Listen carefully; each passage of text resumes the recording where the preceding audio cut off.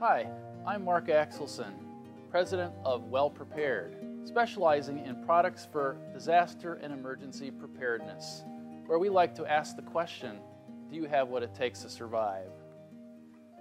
Today I would like to talk about prepare for what disaster? This is a chart of the natural disasters in the United States from the years 1980 to 2015, real recent. Notice the red, that is geophysical events such as earthquakes and things like volcanoes. In the green, we have the meteorological events such as different kinds of storms. Then in the blue, we have hydrological events such as floods and mass movement such as mudslides. And in the yellow, we have climatological events such as extreme temperatures and droughts.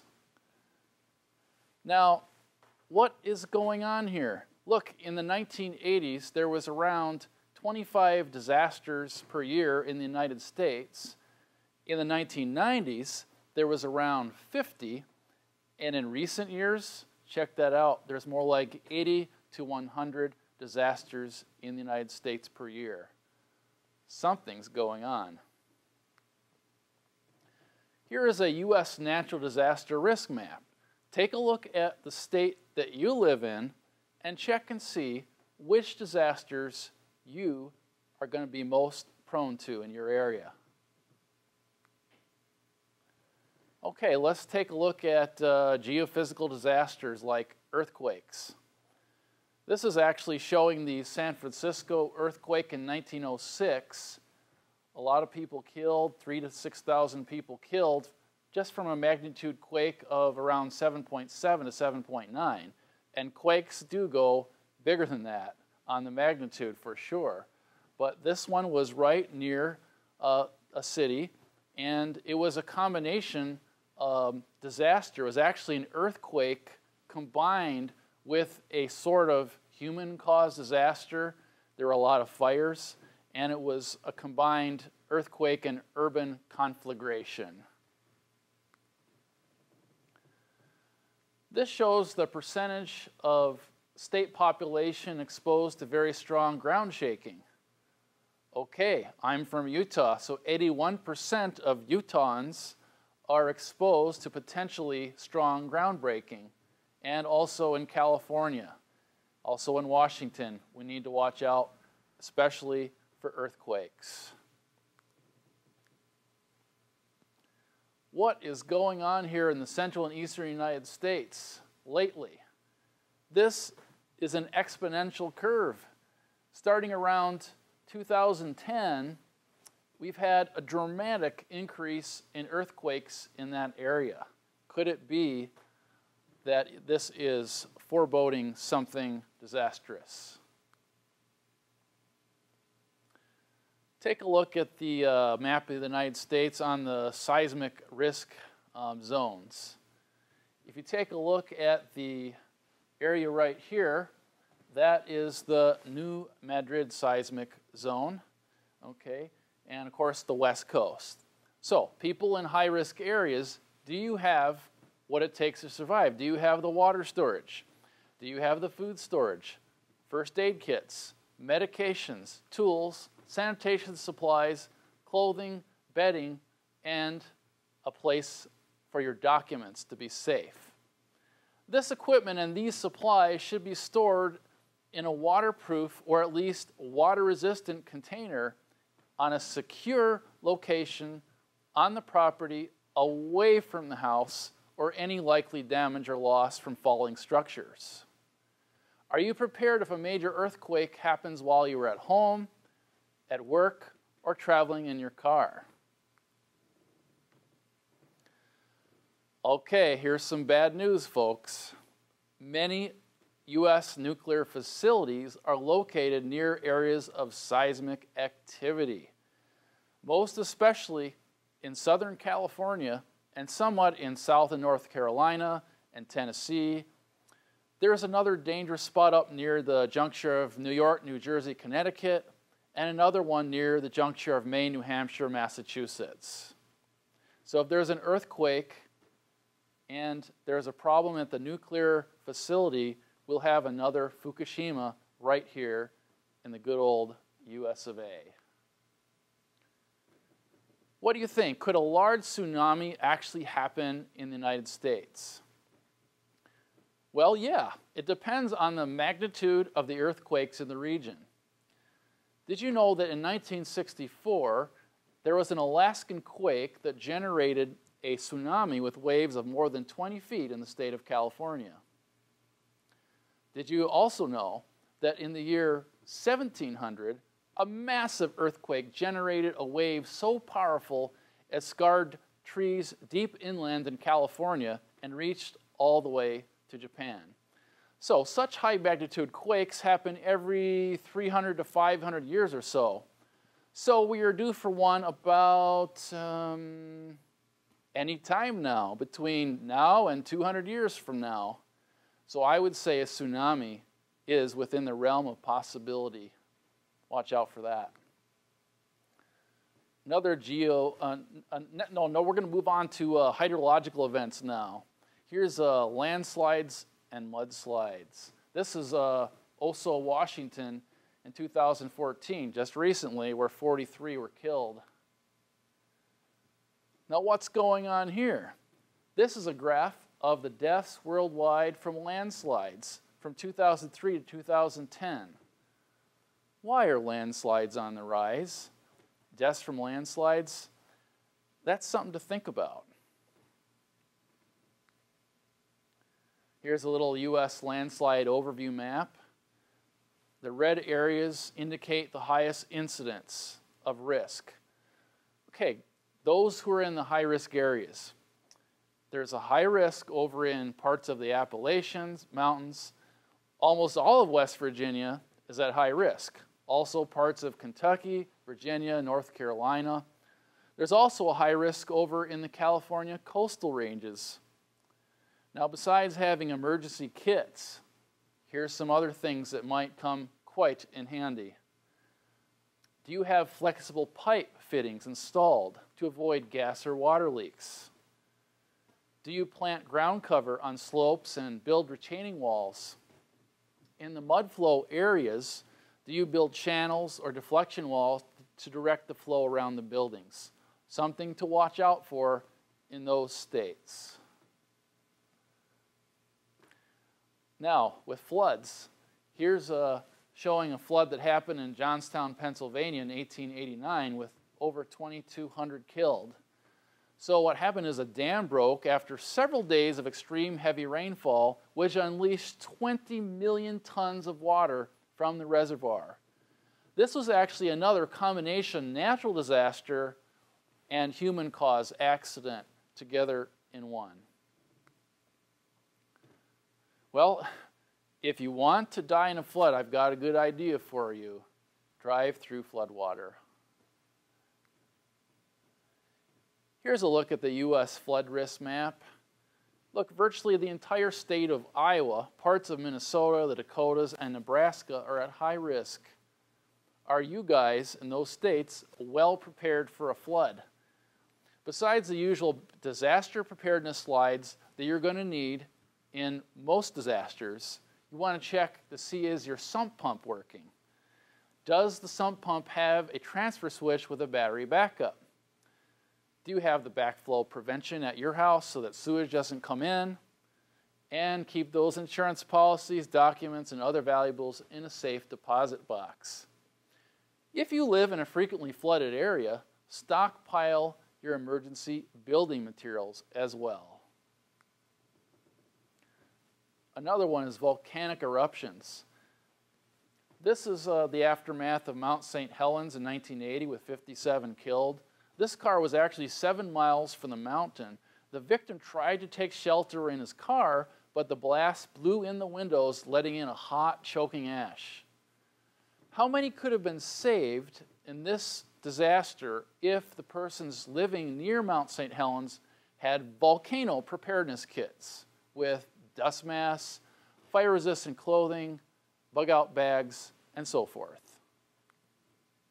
Here's a look at the volcanic hazards map of the United States activity during the last 15,000 years.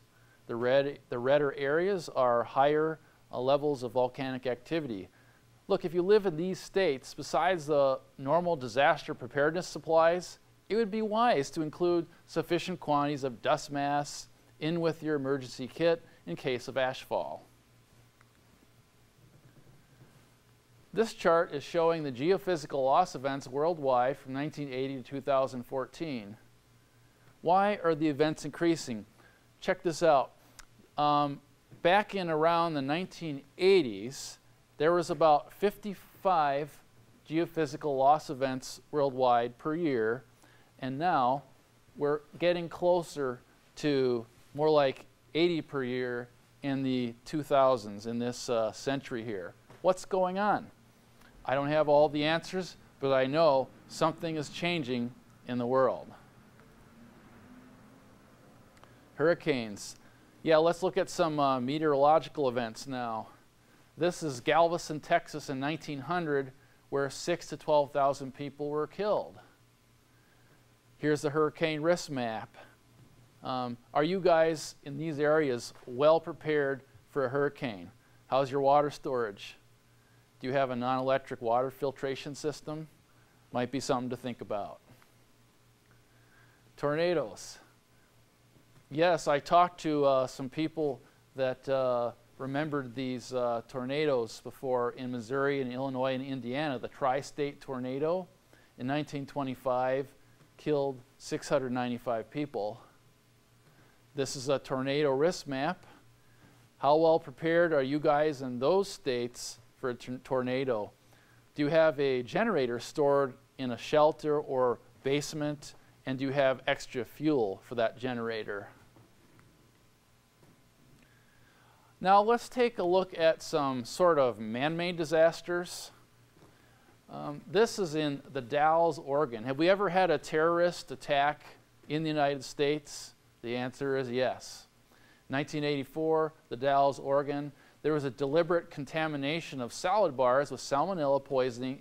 This actually poisoned 751 people by the followers of this Rajneesh. Actually, no one died due to this terror attack, but what if a more deadly biological agent was used? Think about that. Here is the Center for Disease Control's list of bioterrorism agents. There's quite a few different agents that terrorists have in their arsenal. Another type of attack is the chemical attacks. This is in Kurdistan in 1988. There was up to 5,000 killed using mustard gas and nerve agents. This was actually a genocidal massacre which could occur again, even here. So the question is, how big would the weapon have to be to devastate a population? Well, they actually did an experiment with this back in 1950. One evening in 1950, a U.S. Navy minesweeper took a perpendicular course 2 miles off the coast of downtown San Francisco. The warship was carrying 130 gallons of a special homogenized liquid.